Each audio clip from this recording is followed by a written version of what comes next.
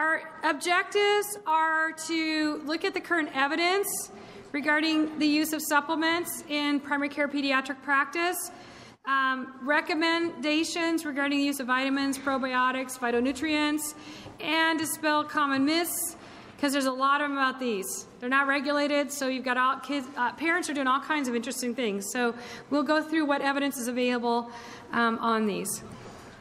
So just a reminder of what nutraceuticals are. They're also called functional foods. So if you're doing a Google search or if you're doing a literature search, you can search under both topics. Basically, they have medicinal effect on human health. There's actually a Journal of Medicinal Food that does publish research in this area.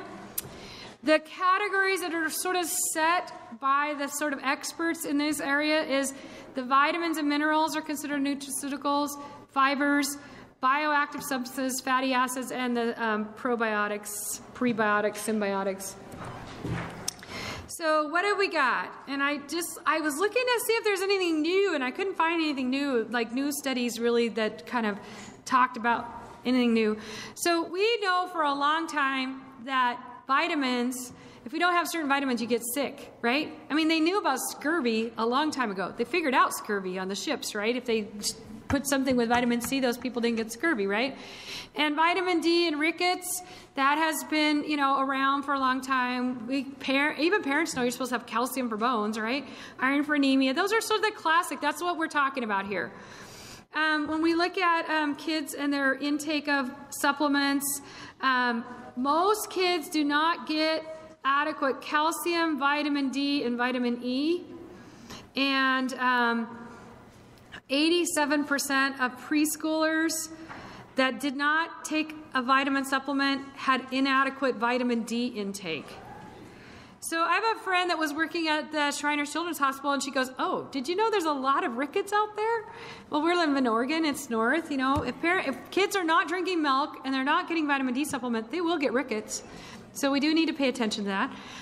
Anyway, so that's 80. That was from 2012. 40% of preschoolers, 20% of toddlers, they get vitamin mineral supplements. This is a large study, the FIT study. And so people are giving some of their kids some vitamins, not all of them. I think the toddlers are the ones that probably need. They're one of the worst eaters of all that group. There's a 2013 study of prevalence. If you look at herbs and other supplements, about almost 4% of kids have done something in the past 30 days. A lot of them have done echinacea. They've done fish oils, some sort of other herb pill, probiotics, melatonin. So, you know, parents are giving their kids these data. Now, let me tell you about this health surveys. Do you see where it says 2007? Do you realize it takes like about 5 years after they do the surveys for this stuff to get in the literature? You're always this huge delay. So we don't know what's happening right now. We know what's happening about 5, 6 years ago, because that's just the way it takes. They have to do the studies, and they have to bring it all back, and then they have to, you know, it takes just a while to even get to the data. I was at a meeting the other day, and the latest data we could get was 2010, 2011, and these are bought from the people who own the data. So it's really, you're always a little delayed on this. Vitamin A. So we're going to work our way through the vitamins sort of alphabetically, because to sort of talk out what the evidence says. So vitamin A, there is evidence for use in very low, extremely low birth weight preemies for using, and that it does help them. There is some evidence for use in diarrhea in third world countries. So if they're disadvantaged and have poor nutrition already, they probably could use vitamin A. There's not evidence for here in the U.S. Our kids probably get enough of that. Women who are pregnant in developing countries, you know, they have vitamin A deficiency, which means their babies are probably have vitamin A deficiency, and they're breastfed, they probably have vitamin A deficiency. So it does make sense. Kids with cystic fibrosis, there's something, you know, they metabolize everything differently. So either they're metabolizing the vitamin A differently, or there's some sort of part of their genetic piece of the cystic fibrosis, but they have low vitamin A levels. So if we think about vitamin A, most of our kids don't need supplementation. They probably get plenty from the diet. And they don't, and patients with cystic fibrosis and children and pregnant women from developing countries. But so vitamin A, we probably don't need to worry about that here. Vitamin B2 is mixed evidence around using it for migraines in kids. You'll see one study that says to use it. You see another study that says it doesn't work. We go back and forth. If you ask the pediatric neurologist, some of them are using it, some of them aren't. It probably doesn't hurt. There is a pediatric formula of MyRelief, which has feverfew, magnesium, and riboflavin. And so it is probably not going to hurt a kid to get this if they have really bad migraines. And really, you don't have a lot of choice in young kids because you can't use the triptans in young kids. And so you got propranolol. So it wouldn't hurt to do a trial of vitamin B2 or riboflavin. There is a study from 2010 that says that there was a 50% reduction. So, it's really inconclusive because like a lot of things, you have one study that says they do it, another study doesn't. It's not going to hurt them. Probably okay. Vitamin B6. There are certain groups that are at risk for vitamin B6 or folate inadequacy. People with impaired renal function, autoimmune disorders. What we're going to see is those patients that are vegans, they're not taking all these things. Vitamin B6, we see that, or actually vegans is vitamin B12, sorry, reduce that. So we do have certain people, Crohn's disease, ulcerative colitis, they're at risk for vitamin B6 inadequacy. Most people do fine. There is a study that says vitamin B6 at 80 milligrams a day reduces PMS symptoms. So, if you have a teenager that's having a lot of problems with that, vitamin B, it's a water-soluble vitamin. You can't get toxins. You're going to pee it out, so you can try it. It doesn't hurt. And they give it in nausea, vomiting, and pregnancy. The thing is that infants that have vitamin B6 deficiency can be irritable and have seizures. So we do want to think about, are they getting adequate amounts? And if they're breastfed, they should be fine. If they're formula-fed, they should be fine. Patients on seizure medicines all should be supplemented because they have a deficit. So if you have kids that are on valproic acid, carbamazepine, or phenytoin, they should get a vitamin B6 supplement. They don't say exactly how much. I would make sure that they're taking a daily multiple vitamin because they have B6 in it, and so that they're at least getting the recommended amount there, because there's not really a recommendation of how much extra to give them. Let me see. Sorry, I got to grab my notes. This screen is not letting me see all my notes. Page 9, there's something else here. Apologize here, just a second. All right. What else about B6? It cut off the end. Exclusively breastfed. Sorry. Okay, here we go. So we got carbamazepine, phenytoin. What they do is they increase the catabolism of the vitamin B6. So we do need to make sure they're on a supplement if they're on any of these anti-seizure medicines. Okay. All right, B12. Here we go. So B12 is where you get megaloblastic anemia. If they're deficit. Now, some people genetically have a B12 deficiency. That can happen. So we do have to watch you have to think about that if you got a kid or an infant with failure to thrive, developmental delays, if you have kids with weight loss, poor memory, sort of think about this, especially if they're strict vegans and vegetarians. they might not be getting enough vitamin B12. And these teenagers, their idea of vegetarianism is kind of wanky. It's like, okay, let's just have salad. I eat salad all the time. I'm a vegetarian. They don't understand they have to have this sort of all the nutrients. And so like a really well-rounded vegetarian makes sure that all of these different nutrients, they get them in their diet. But, you get these teenagers and they just want to be a vegan. Okay, a vegan doesn't mean they only eat vegetables. They have to figure out how they're getting those proteins and those other things. So B12, they have to do this. If moms are strict vegetarians or vegans, their babies need to be supplemented with B12 because they're not going to, they're personally not going to get enough, and then their infants are going to be having deficits. And so those are the groups for sure that need B12 supplementation. And this stuff, you can buy it orally. If people have a true B12 deficiency, what they usually recommend is you give it IM, and then you can go to high dose oral. So people that develop megaloblastic anemia, that's a very different protocol than just giving them some vitamins with B12. And so those people you want to, it's different than what I'm talking about here. Yes?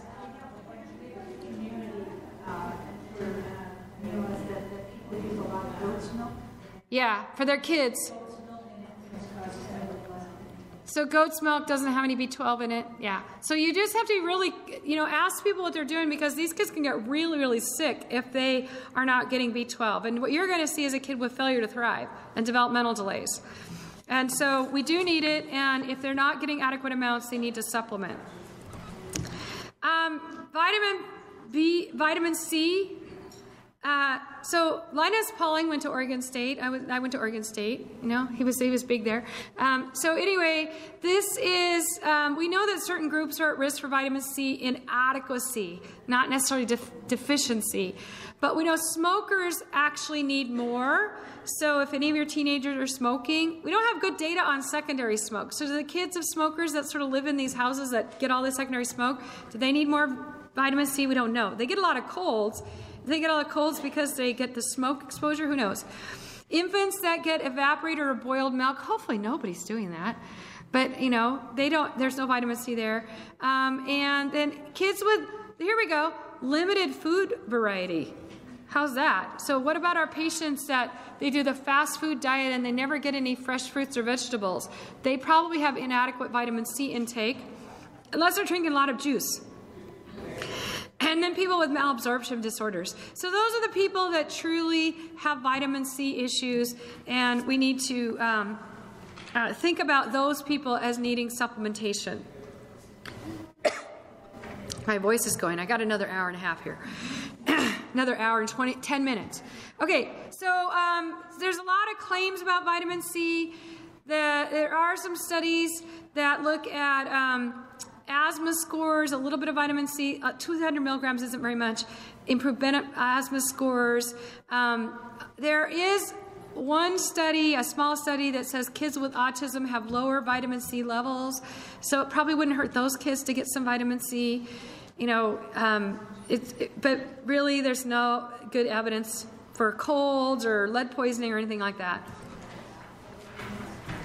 There's a newer study that looked at vitamin C and SSRIs, and this was a RCT, and, thanks, that, I was out of water, good. And so what they looked at is they looked at fluoxetine of 10 to 20 milligrams a day, and they combined it with a placebo, and they combined it with vitamin C, and they actually had better depression scores, or lower depression scores, if they had vitamin C plus their fluoxetine. So maybe kids that are on SSRIs could get some vitamin C too, and so the study was 1,000 milligrams a day. That's another water-soluble vitamin. It won't hurt them until we get bigger studies and have some guidelines around that. So if parents ask you, but it wouldn't hurt, I just say you need to take a vitamin every day. All these kids need it. It just helps, okay? Probably the kids on SSRIs need a little bit more than just the regular multivitamin amount. Vitamin D, we have guidelines from the AAP. Everybody's supposed to be on it. How are your parents doing with this one? Are they giving the kids their vitamin D drops? I try to explain to people, we live in the Northwest. You know, it's the North wet. It's, you know, we don't get, the kids go out in the sun, and then when they go out, we put sunscreen on them. So they need to have their vitamin D. Everybody's supposed to get 400 units a day, and if they're not drinking 32 ounces a day of vitamin D milk, then they need to get supplemented. But when they do studies, they're finding that most of the time our infants are not meeting their daily requirement, and that the pediatricians, not the PNPs, but the pediatricians are not following the guidelines. I like that. Blame it on the pediatricians. Okay, so clearly we have lactating women and their infants in the northern states are the ones that are vitamin D deficient because we don't get enough sun. I went to the Western Institute of Nursing. There was a great nursing study done that someone did for their PhD. They gave high-dose vitamin D, really high-dose vitamin D to pregnant women and monitored mom's levels and the infant's levels. And even then, and even during keeping high dose during lactation, those babies were not getting enough. So we really do need to make sure that those babies are getting their vitamin D. And I'm waiting for that to come out in publication. This was sort of a presentation last April. So I'm waiting for that to be published because I want to add that to my talk. Because she was really systematically measuring serum levels. There is some evidence around vitamin D preventing influenza, giving kids 1,200 IUs during flu season, daily during flu season. They found they got less flu.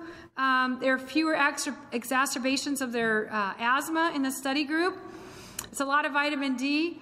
I guess if you're only giving it during flu season, you know, it's probably okay, but that's quite a bit of vitamin D, a little bit more than that's recommended. When they look at HIV-infected children 3 to 18 years of age, 85% were vitamin D deficient or insufficient.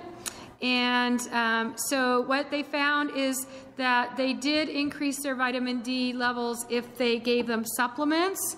And even with incomplete adherence, they still got about 40% of them up into the normal range. So they recommend 800 IUs a day for HIV-infected kids.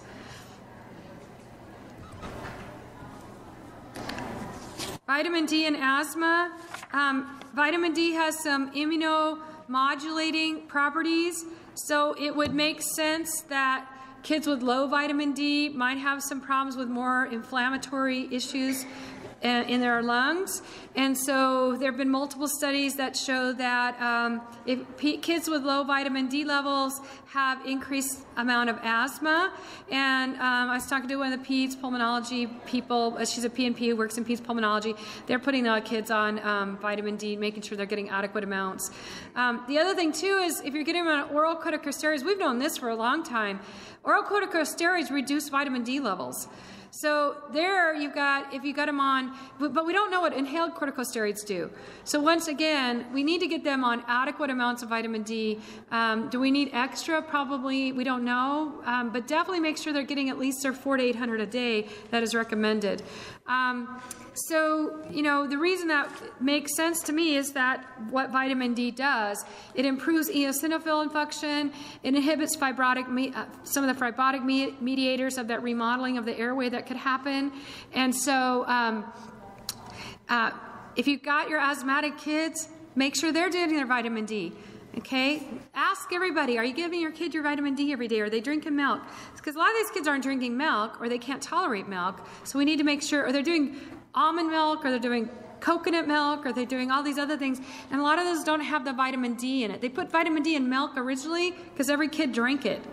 Okay, so we need to make sure they're getting vitamin D if they're not drinking milk. All right, adherence. So this is an interesting study, published recently.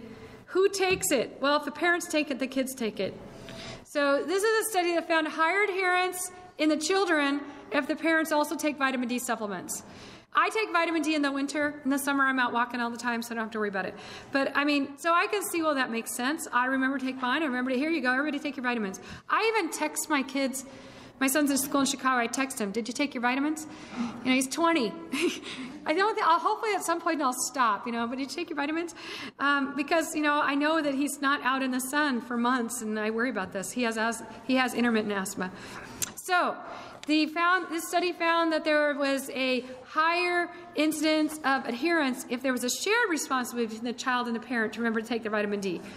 So there you go. That's how you get them to take it. Get the parent to take it. People worry about vitamin D. It's a fat-soluble vitamin. You got to give a lot of it to be toxic. So they had these 7 kids that were admitted for vitamin D toxicity. They were hypercalcemic. And so what they found is there was this fish oil that had 4,000 times, it was a mistake in the manufacturing, 4,000 times the recommended amount of vitamin D. So the risk for rickets is much higher than the risk for vitamin D toxicity. So just make sure the parents are giving it. Don't have to monitor it if they're giving the recommended amount. You do want to consider doing vitamin D levels though on kids with depression. You want to consider doing with asthma and stuff if you're worried. It's okay. The one thing a vitamin D level is going to give you is evidence that says you have to take your vitamins. Okay? Or it's going to say you're doing okay. So I think more and more people are doing. Are you guys? Who's doing vitamin D levels? Yeah, I mean, we're doing them more and more. It used to be kind of hokey not to do them, and now we're just finding it's, a lot of kids are deficit. They do have a deficit. So give them their vitamin D. Fiber. Fiber is another probiotic. We all know about fiber. It has prebiotic effects. It promotes satiety, reduces glycemic index, okay? There are recommended fiber intakes by 2 different groups. One group is the AAP, these guys. This is their, was published in Pediatrics. What they say is kids need somewhere between 5 to 7 grams per kilogram, okay? Or if you go by age, 11 to 13 for 1 to 3-year-olds, and if you get 14 to 18-year-olds, 24 to 33. So there are some recommended amounts of fiber. Most kids aren't getting that. If you look at the American Heart Association, the reason they have fiber guidelines is because they are concerned about cardiovascular disease, and they want to make sure everybody gets adequate fiber because they find that people have lower cardiovascular disease. Their guidelines are a little bit higher. They're saying 19 grams of fiber for 1 to 3-year-olds. That's a lot of fiber. So if you look at the fiber cereals, and you look at like Frosted Mini Wheats, I think there's 5 grams of fiber in a cup. So that's a lot of Frosted Mini Wheats, or whatever they're eating, because you got to get a lot of fiber in to get that much in. So most kids actually are only getting about 10 grams a day at that age, so they need to double. Every kid pretty much needs to double from when they do studies of what kids are actually taking. When we look at 6 to 10-year-olds, they're getting about 12 to 13 grams a day, and 12 to 19-year-olds are getting 13 to 15 grams a day. So whatever the kids are doing, just tell them to double it, and they'll get enough fiber. Okay? They now have fiber cookies. They have all kinds of interesting ways to get fiber. Chewy gummy chews. Fiber and constipation. We already talked about the guidelines that say not to use it for functional constipation, but does it prevent constipation? Well, they say kids with increased fiber content are not as likely to get constipated. Kids with increased fiber content don't need as many laxatives, but there's nothing that says if we give kids fiber, they don't get constipated. So isn't that weird, right? I think kids need fiber. It doesn't hurt them. They can do Metamucil. They can do, if they want to, there's Metamucil cookies. Those actually taste pretty good. I tried them once just to see. It doesn't hurt them with breakfast or whatever. They're not eating anything else. If they're going to eat cookies, they might eat something that's healthy, right? Kids with increased fiber intake are less likely to get obese. Well, that makes sense. You're filling them up with the less calories. They're not as they have a lot of bulk, and so that would make sense. Low fiber is associated with increased body fat. There are some studies looking at using psyllium in kids with dyslipidemia and diabetes, and looking at psyllium for decreasing LDLs and triglycerides, and they recommend the National Heart, Lung, and Blood Institute guidelines recommends using psyllium 6 grams a day for 2 to 12-year-olds that have increased LDL or decreased LDL and increased triglycerides.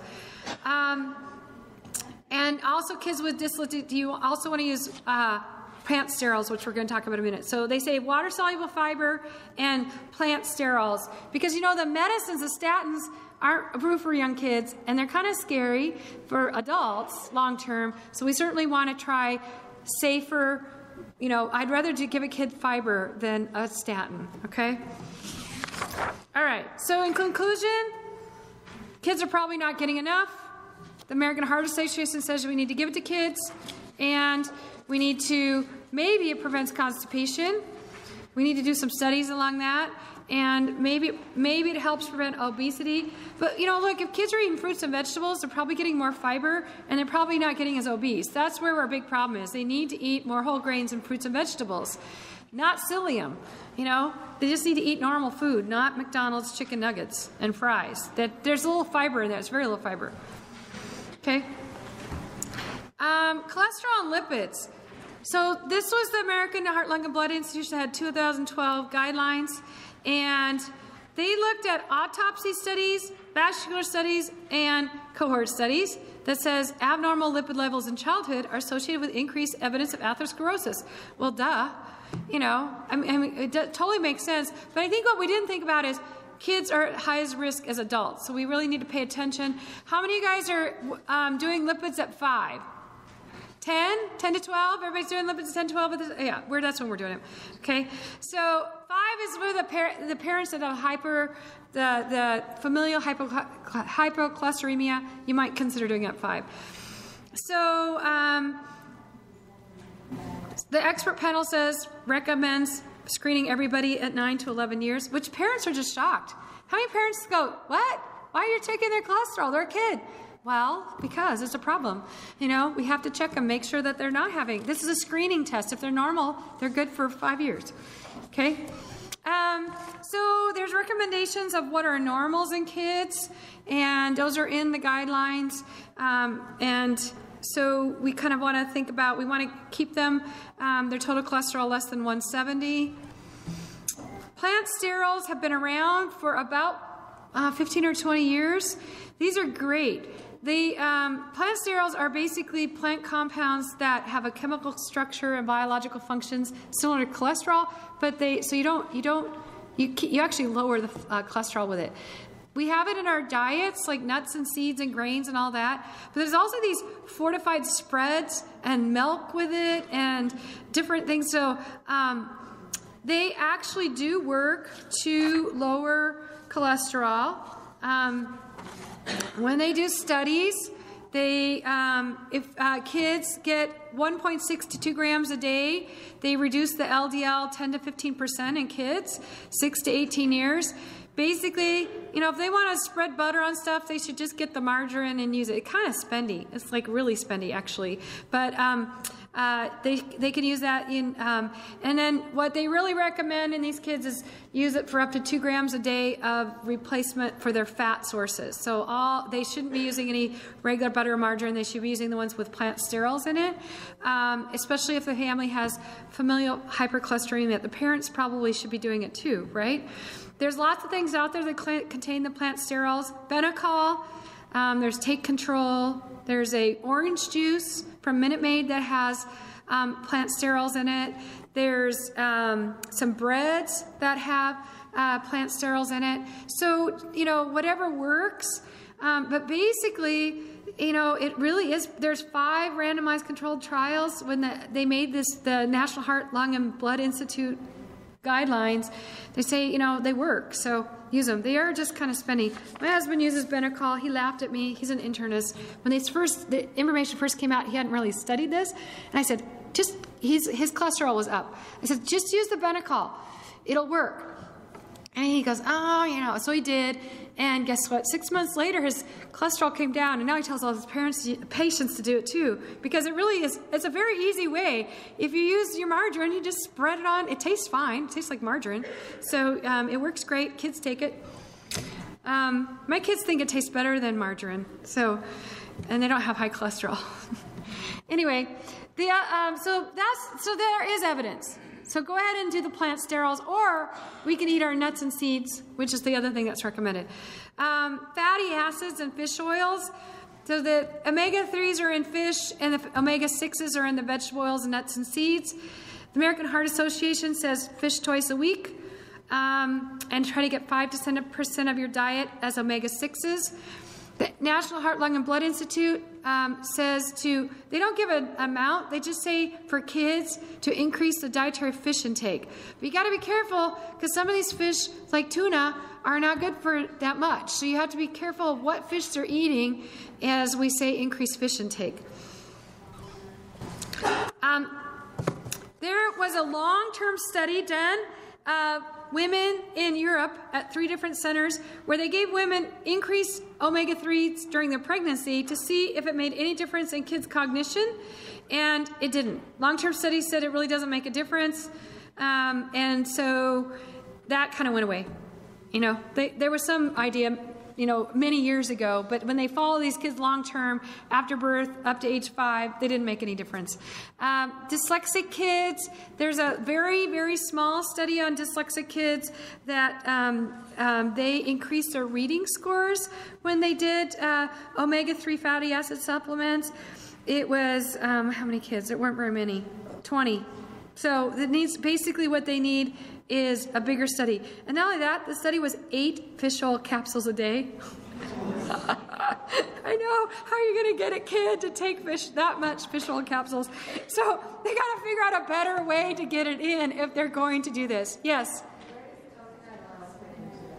Coconut oil, I don't think we have a good RCT. Right, I know it's a good source, but we don't have a... Oh, I'd have to look at the breakdown of that. I know it does have, I think it would be omega-3s because that's the one that's in the plant source. I mean, omega-6s is the plant, omega-3s is the fish. I was thinking it might be under the 6. Yeah, it's a 6. Yeah. The fish is got the 3s. So, anyway, we need to do some studies because coconut is great because it tastes good and we can do that. There was a big systematic review in 2011 that looked at 10 trials of almost 700 kids and another 13 trials of 1,100 kids. And so there is some improvement in ADHD scores if they get enough omega-3 fatty acids in one study. And then another study says there's little evidence for using omega-6s and 3s combined for ADHD. What do you do with that? Like, you know, so what I would do is, if the parents say, I hear that if I give my kid omega-3s, that ADHD may be better. I'm like, oh, well, there's some evidence for that. It may or may not work. It won't probably hurt them, you know. Certainly they could use some more fish and nuts in their diet, right? I wouldn't give them 8 fish oil capsules a day. That probably isn't evidence for that. But so there isn't, it's very inconclusive. I wish it were better. So basically you want to make sure they get enough foods that contain these first. Avoid the high mercury fish, which are shark, swordfish, king mackerel, or tilefish. Tuna, the light chunk tuna doesn't have as much. There is some possible benefit for kids with dyslexia or ADHD. Like I said, we need more studies. Prebiotics, probiotics. These are these non-pathogenic bacteria. Okay, they're all normally in the gut, and there are foods that have prebiotics in them. Symbiotics are kind of a mixture of prebiotics and, prebiotics actually get digested into make probiotics in the gut. So there's pretty strong evidence for use of probiotics for gastroenteritis and diarrhea. This is really interesting because, like, I've been doing this for a long time. I'm glad they finally have some studies that show this. But it's pretty clear that with gastroenteritis, you shorten by about 24 hours. And also, if you're treating giardia, you can give the probiotics with the metronidazole. It also shortens the course of diarrhea for that. Antibiotic-associated diarrhea, it decreases the amount of antibiotic-associated diarrhea. And you know, they're all the number need to treat. The number need to treat is pretty low. So, you know, I've been telling people my whole 21 years as a PNP to give their kids yogurt while they're on antibiotics. Now I go buy the drops or the capsules or whatever, and actually I just put it as part of the prescription. It's over the counter, but our pharmacy carries it. All these antibiotics are not good for these kids' guts, and it does help. They did do a study looking at healthcare-associated diarrhea, and this was in the Pediatric Infectious Disease Journal, and basically it reduced it, but they needed more to treat, and it wasn't as significant. It was only one strain, and so not as clear as like gastroenteritis and antibiotic-associated diarrhea. There's some thought that maybe we need to supplement kids. Just put it in the formula, you know, just like put some probiotics in there, prebiotics. I think some of the formulas doing that? Yeah. So, you know, they think maybe it decreases URIs or pneumonia. Probably decreases colic, maybe, or maybe not. Who knows?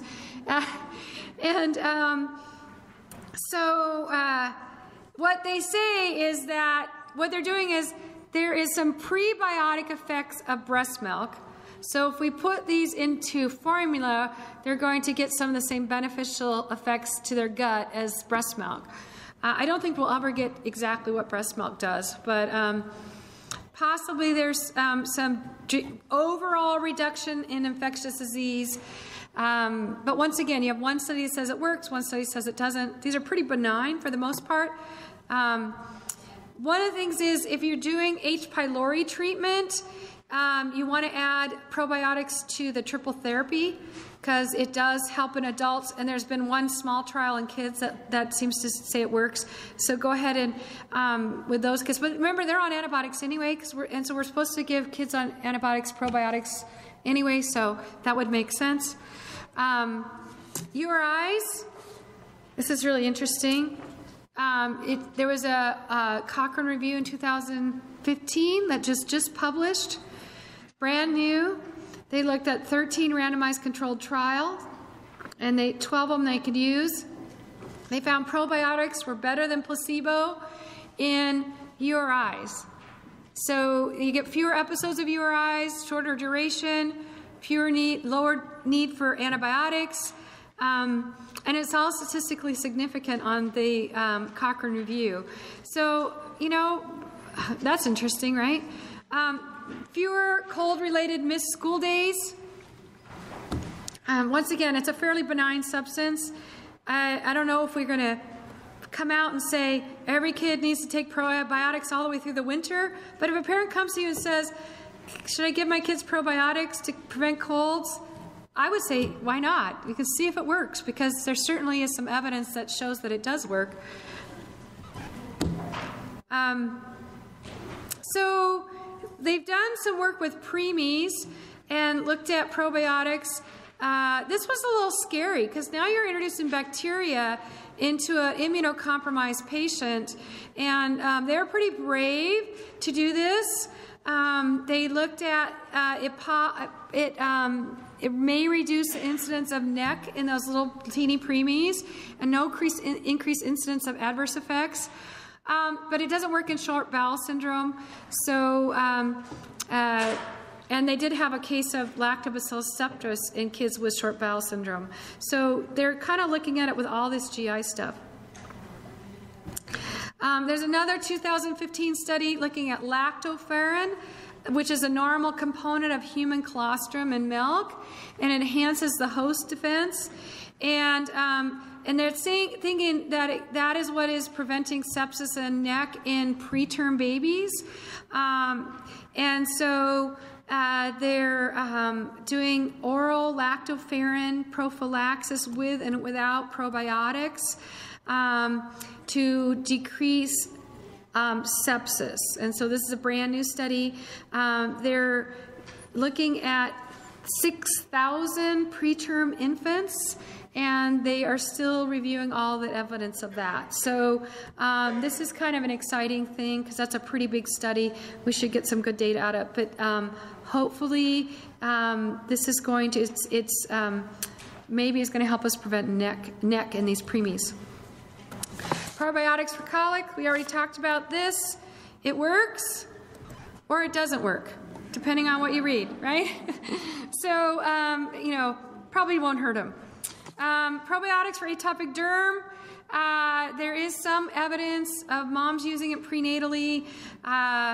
There's less evidence for kids once they're born to give them probiotics. So I don't know what's going on prenatally. If you give moms probiotics, why those kids are getting less atopic derm. We need more studies in that area. So I know I whipped kind of through that, but I do want to get a chance to finish everything up. Do you have any questions? I went to Sydney last year. Yes?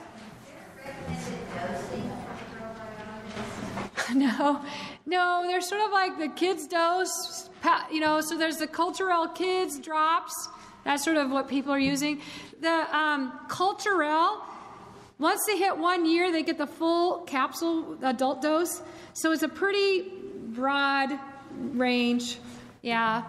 There are some pediatric formulas, though. So I'm going to just switch out. If you need to stand up and stretch, go ahead while I figure